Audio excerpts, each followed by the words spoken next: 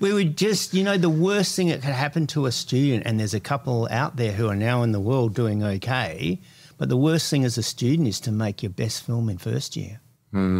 Zach Hilditch, he just quietly went about it, He came from that thing of just always exploring, while he was there. He just went, I haven't made this kind of film. Oh, now I'm going to make a film about heroin.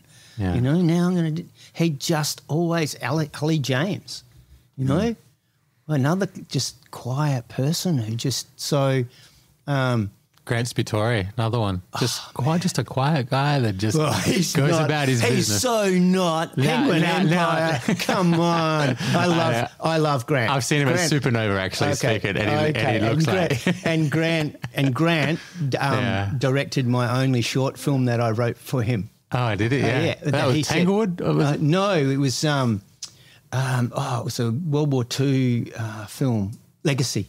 Was it about an older brother and a boy? Yeah. Oh, and there was a long shot on a hill and they're having a conversation. That was great. I saw that. That's a great film. Yeah. I wrote it and he directed it, and he came to me and said, have you got a script? Yeah. So, no, I love Grant. Great script. So I'm allowed to say he's got an ego. But I remember him as a kid because he went to Aquinas and he was like, get on the bus, super quiet. Just who knew that was under the hood? Oh, sure. But his third year film, Grant, forgive me now, man. It's like, I'm sorry. I worship you. You are great. So, but his third year film is a really good example. He was so driven to make a great, and they were shooting on film. It was a really beautiful story that he wrote. They had drifting jellyfish in blue. They had dawn shots with him and his son. His wife had died. Yeah. And, you're dragged out to set and he had a mutiny on his hands. His whole crew, the best crew in the year, were going, I'm going to kill this fucking guy. We're quitting. Because they were in the bush or something? No, it's just he was working them too hard. He just had this vision, which was a great vision. Yeah. But they'd been going, they're students. It's like, this is only one unit, man. Yeah. We got jobs, which is worse now than it ever was. Yeah. And we just had to go, just that your experience as an executive producer is to go, oh, fuck, I'm not sure about what to do here. Okay, I think we should stop for a week. That was the call. That's my call. Yeah. I said, okay, pulling the plug for a week, go home and sleep. And let's come back. That's a good solution. It was, luckily, but I didn't have $1 million pushing through anything. Yeah. But it was a really good solution because everybody came back and they made a beautiful film. You know? But that's what I'm saying. You learn at uni. So to answer your question, I think with collaboration. Yeah. It's actually vertical now. It's not the triangle that I came through TV. So what you need to do as a student is you're going to find the buddies you're going to work with for the next 20 years. Yeah. Same for Frances. She's making docos, really good docos, Netflix stan, big docos that are pushing the edge with her uni mates. Yeah. And increasingly being able to go, I can hire an editor this time. I can, we don't have to do it myself. Yeah. But I think that is a really, really good way to enter filmmaking because it keeps changing. Yeah. And those, it's all collaboration. And you going back to that orchestra, when we start off, we're not an orchestra, we're a shuffle band in fucking England. And no one's heard of us. Yeah. No one's heard of John fucking Lennon. Yeah. No one wants to hire us. We better go to Germany and learn some other songs. So it's just some things haven't changed. Get your 10,000 hours down in Hamburg, didn't they? So you kind of got to do that. Yeah. I think so. Yeah. And I think you have to decide. My other thing is you got to decide. So Zach Hilditch is a good example of this. He decided he was willing to, again, these guys are going to be so mad at me. I've got to better tell a story about I'm going to tag Alison. them all. I better tell another story about Alison to also be gender fair. But he decided he was going to do a shit job mattresses, I heard, so he could concentrate on doing the films that he wanted to film. So the films he wanted to make, and he was going to make dog food commercials, all the stuff he needed to do. No dog food commercials, just selling mattresses. He actually... Oh, really? No, so he didn't do the corporate stuff, I hear. So this is all... I'm old. I don't know what I'm talking about, folks. So, there'll be some truth that comes back here. But, that was something he did. Yeah. I did whatever I needed to do to feed the family and you say, that's a new fridge. Yeah. That's that. But now I'm writing my other stuff in my spare time because I want to do that. Or my third alternative is just make it a hobby. Like, be happy. Like, you don't, that might be a choice you make. Like, I'm going to make, which is what I now do. I'm writing novels and the odd documentary now because I'm not trying to make money out of it. I don't have to feed a little bit of money for the rent, but I'm not trying to be anything anymore. I'm only doing it because I can't live without doing it. Way. Yeah. And that's not to say the Freo doco wasn't that. It was because I felt like I had something that was I could put my skills to that would help people and share. But mostly I just do. I'm selfish now. I'm just pleasing myself. I think an overlooked part of what we're doing, and specifically you've done in your career, is export a good version of Australian culture. You must have really been thinking about that when you had kids and that sort of freedom that those kids had in childhood. And that was a really good way to export what life was like in Australia. And I think accurate as well. So how do you think a culture's changed now when you're writing things or planning out or advising or anything? Do you look at Australian culture and think it's changed? Has it changed for the better? What's your opinion on it? I think that's a great question because actually that cuts back to when I grew up. I watched Hogan's Heroes and the BBC. There were no Australian voices, certainly not in kids' drama. There was nothing. So the whole rise, again, how lucky am I to come after, the great early cinema makers of Australia.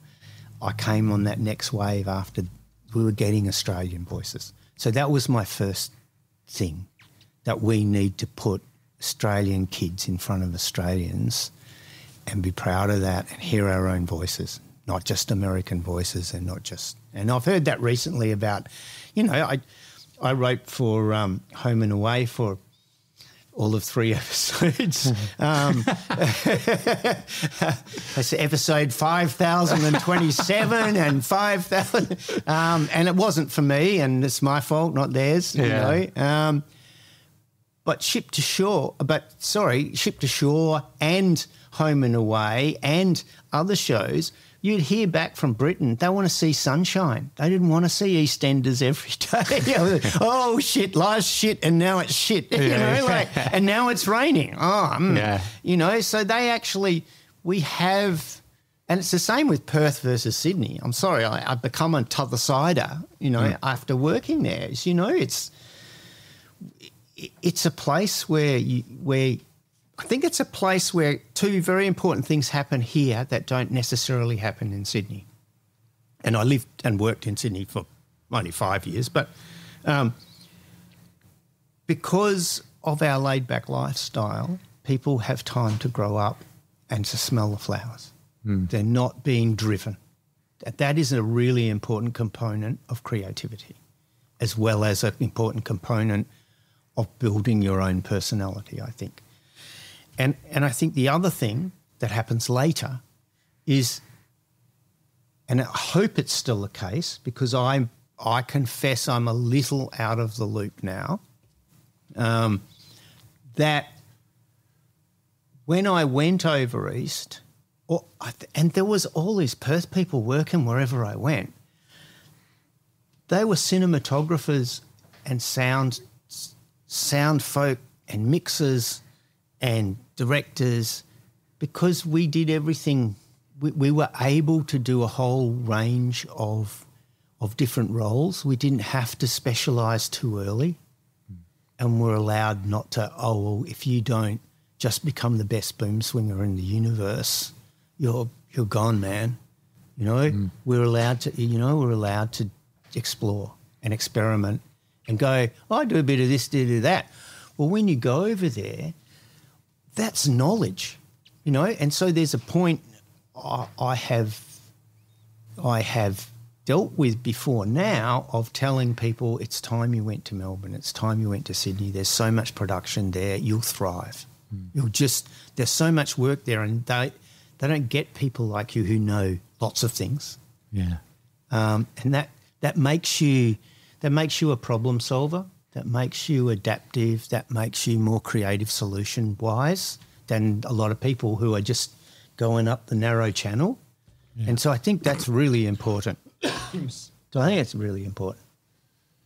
you're teaching kids, you know, you got 1 or 2 students if you're doing a postgrad, or 30 kids if you're doing a class. This is your opportunity. What's one thing of global knowledge that you give all film students now going into a world in 2025, I suppose, when they graduate? Fucking learn to read. I'm sorry. Read books? Fucking read what you're told to read. Books? Books. Anything given to you in a university. Yeah. Read this chapter. Oh, no, I'm not going to do that. Yeah. Like, no, seriously. Mm-hmm. I'm part autodidact. I know I went to 2 universities, but I learnt pretty much everything about filmmaking by reading books, by reading what directors did, like all those books, reading. Yeah. Like, you know, Rabaja and, you know, like... Rabaja. Do you know what? I tried to go see that guy because he lives in Chicago. I discovered his book at Murdoch Uni and I was like, holy shit, this is the business. And it's a big fat textbook. I got directing documentary and I got the production one. And I read that cover to cover. Like, I've never read a textbook in my bloody life, school, nothing. But I read that start to finish, and that is the Bible. It's a how-to book. Man, every copy on eBay I see, I grab because it's good. And why wouldn't you read Script Writing for Dummies? Yeah. I mean it. It's like how to write a script. Yeah. Like, why would you not do that? Yeah. Like, so that's my first thing. Yeah. Nobody reads anymore. They don't even. I give them stuff online to go, and this is the red balloon, the world-winning silent French film of this. This is the film written, Warwick Thornton's first film, you know, like this is this. And I know they haven't even seen the film. It's like, why are you doing this? You're not even going to watch films or read a book about, like, I know, I'm old, guys. I know. Girls, guys, everyone, I'm old. But there's so much knowledge out there that people have shared. It's just, yes, you will learn as you do things. Yes, there's 10,000 hours. When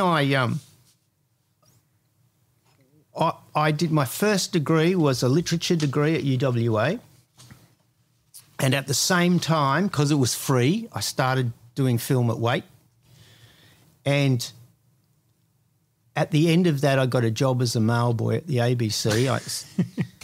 I just got my foot in the door. I walked around. You told them you had a degree though, right? No, they didn't care. They didn't give a shit. I was the mailboy. They had their eye on me, apparently. Okay. You know, like they, you know. But I walked around handing out the mail going, by the way, I'm really good. By the way, here's your mail, by the way. What is this? Oh, that's my latest script in that letter. So then I got into editing and film editing. Yeah. And then this directing thing came along. So, but all that knowledge, I had so much knowledge before I started doing it. I had so much to bring to the party. I had so much. Yeah, someone said it about script writing. Just bring everything you got to the party because it might be the only table you get to. So just bring it. Yeah. Like, why wouldn't you? Like, no one's going to give it. That's the other thing I realised about directing at the ABC. It's great, you're directing, but if you go, they've got 10 more people, 100 more people lining up to do your job. Yeah. So the higher you get, it's like, doesn't get easier.